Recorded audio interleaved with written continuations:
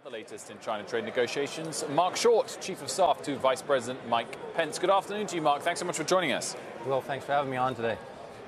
What's your take on this? Does phase one have to be signed before there can be any further reduction, rollback, whatever the word is, on tariffs?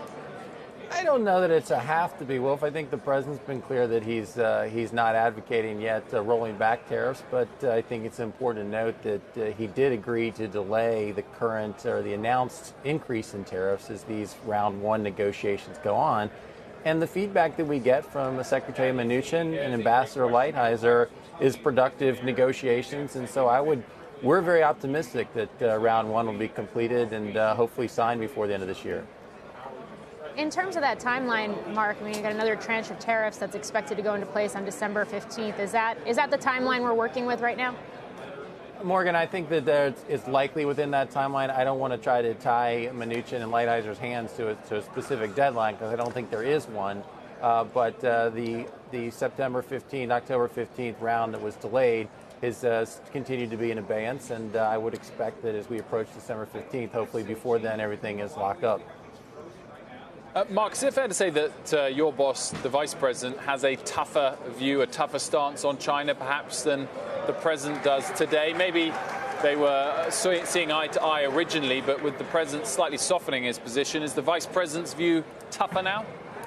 No, Wolf. I think that they're pretty much in lockstep. I think that it's hard to find an administration that has reset the relationship better than this administration has. I think for the last few decades, ever since China was allowed in the World Trade Organization, there was a hope and a belief that other freedoms would follow, and we haven't seen that in China. We haven't seen a discontinuation of the human rights abuses, the persecution of religious freedom. We've continued to see intellectual property theft. We've continued to see them operating in the way that the Communist Party of China always operated.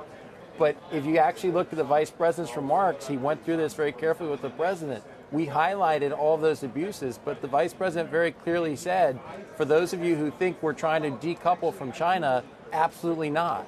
We're looking to negotiate with China. We're looking to work with China. But it means we also have a realistic view of what the future holds. And it's not a naive notion that if you just allow more trade and you allow them in the World Trade Organization, that all of a sudden China will change. We haven't seen that in 25 years. And instead, they've become a greater national security threat to the United States. And this administration has a very clear-eyed view on that.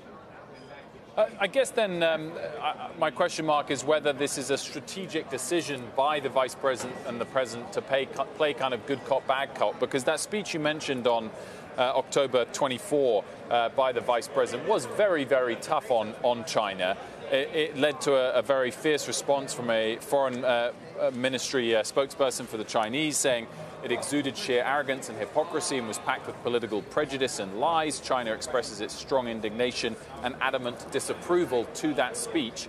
I guess one wouldn't expect to elicit that response from a Chinese official at the same time that you're trying to get the ink dry on phase one of a trade deal.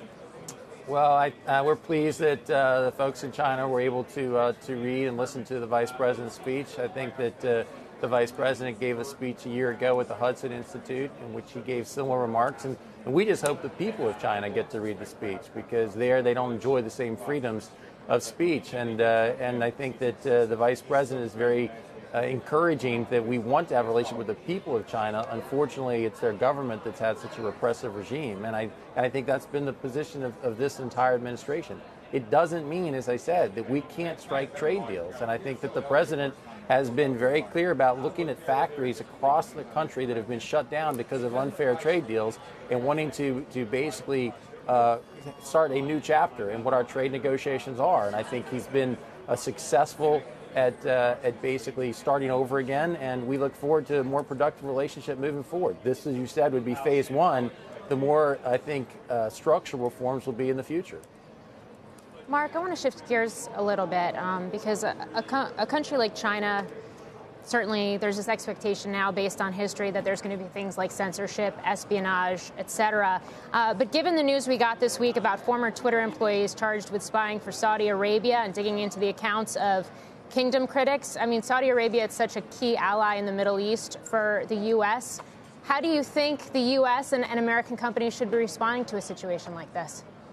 Well, I think that, unfortunately, a lot of countries don't enjoy the same freedoms that we do in the United States. And we hope that American companies are exporting the same ideals that we hold so dear here in America. And whether that's Saudi Arabia or China or others. You're right that Saudi Arabia is a strategic partner in the Middle East and has been an ally against countries that I think pose a serious threat to the United States, like Iran.